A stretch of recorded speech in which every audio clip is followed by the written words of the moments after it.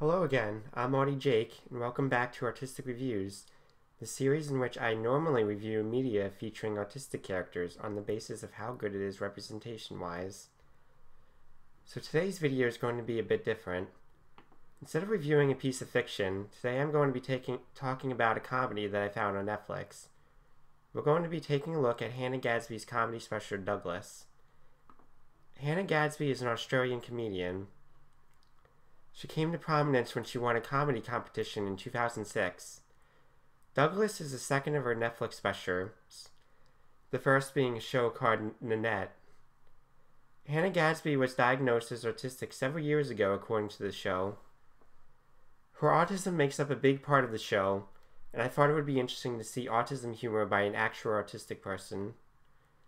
I'm going to talk about the things that I liked about the special. The show has several segments, but for the purpose of this review, I'm going to be focusing on the ones related to autism.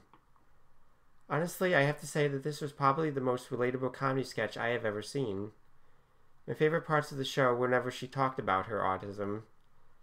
There was one segment towards the end that was so funny because of how relatable it was to me, that I actually had tears from laughter.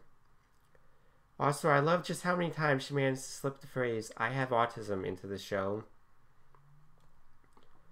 First of all, I don't know if this has anything to do with her being autistic, but I love how she starts the show off by describing the format of the show and what's going to happen when.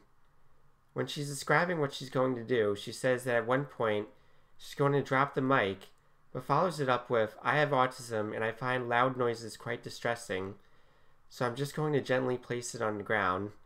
That would take away from the theatrics of the moment, but let's not be ableist about this, which I quite liked.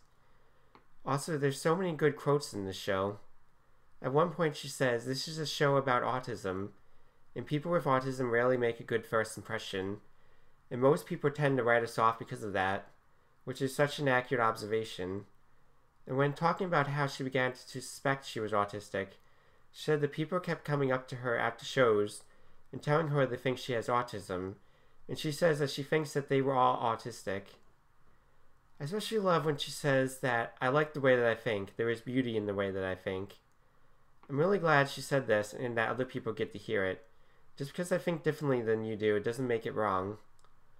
There are two sections in particular that really stand out to me. The first is where she talks about anti-vaxxers, and it's really good. She basically says, in so many words, that being autistic is not worse than having a disease like polio, for instance. And I love that she pointed that out. My existence is not worse than the disease. Honestly, my favorite part of the show was when she starts talking about an incident that happened when she was in school, where she kept misinterpreting what her teacher was saying because she wasn't getting the metaphor. And I laughed so hard at this part because I found it so relatable. In this story, her teacher told her to imagine a box and told her that a preposition is a word that explains your relationship to the box. And she explains that she took it as the teacher saying she's related to a box. The whole segment was honestly really funny to me because of how relatable it was. I'm sure most of us have similar stories where we accidentally took something someone said literally.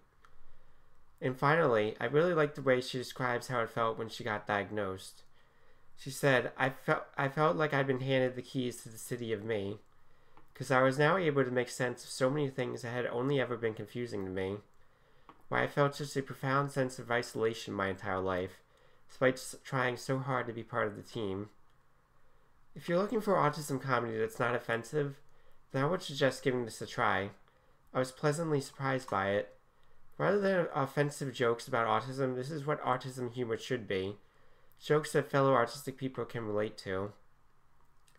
Have you seen Hannah Gadsby's Netflix special, or are you planning to? What did you think? Did you agree or disagree with anything I said? Let me know in the comments down below. Until next time, goodbye.